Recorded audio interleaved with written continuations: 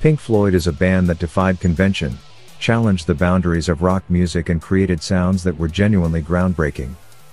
Their innovative music transformed the landscape of rock, and they became one of the most significant and influential bands in the history of music. They were more than a band, they were a cultural and musical phenomenon. With this in mind, let's take a deep dive into the complex story of Pink Floyd, exploring their roots, their evolution and their legacy.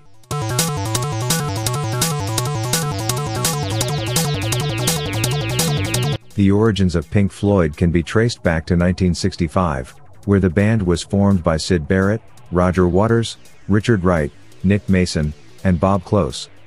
As Cambridge art students and friends, they shared a deep passion for music and art and were in tune with the changing world around them. The original name of the band was the T-Set, which they soon changed to the Pink Floyd sound and, later, Pink Floyd.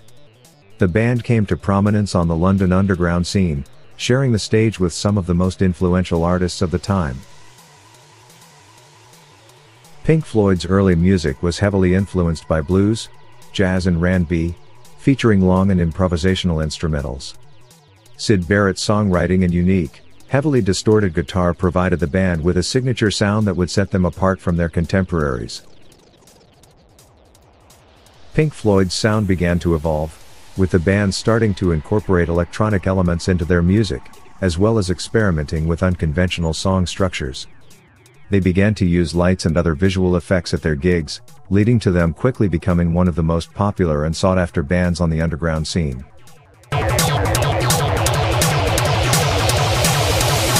The departure of Syd Barrett in 1968 marked a significant turning point in Pink Floyd's history. Barrett left the band due to his worsening mental state, which was exacerbated by his heavy drug use. The loss of their driving creative force might have derailed a lesser band, but Pink Floyd continued to evolve their sound, now not bound by the singular vision of their former bandmate.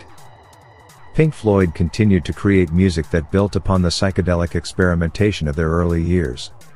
This period of their career was marked by sophisticated and structured sounds, extended experimental soundscapes, haunting harmonies, and ambitious structures. During this era, Pink Floyd released some of their most influential albums, including A Saucerful of Secrets in 1968, More and Uma Gumma in 1969, Atom Heart Mother in 1970, and Metal in 1971. They continued to experiment with new forms of electronic music and expanded on what it meant to be making pop music in an increasingly progressive world. The group's new sound proved to be incredibly popular, and Pink Floyd continued to tour heavily, playing to sell-out crowds across the world.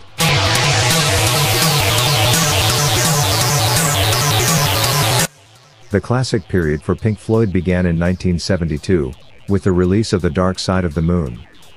This album brought Pink Floyd instant mainstream success and would go on to become one of the most significant and best-selling albums of all time.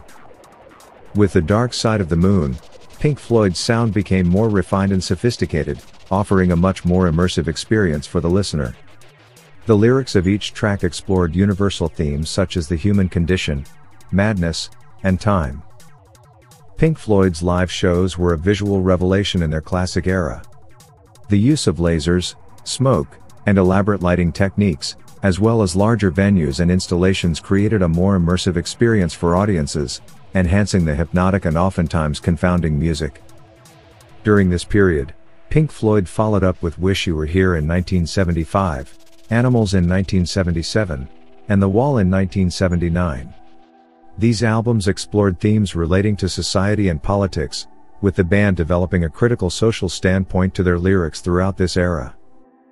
The group's new sound proved to be incredibly popular, and Pink Floyd continued to tour heavily, playing to sell-out crowds across the world.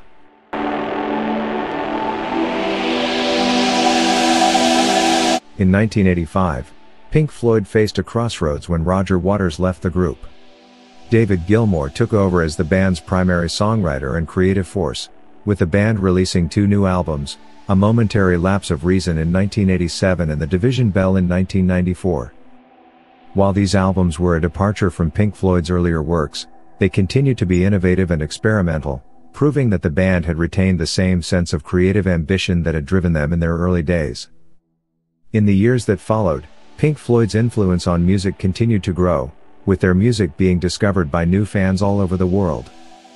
The band's legacy is far-reaching, with their music influencing countless artists, both in and outside of the rock genre. The deep, introspective nature of Pink Floyd's music has touched people on a fundamental level, and their music continues to be a source of inspiration and comfort for many. The band's legacy is further cemented in the Pink Floyd archives, with the release of countless live recordings, documentaries and interviews, as well as years of critical and adoration that have seen them inducted into the Rock and Roll Hall of Fame.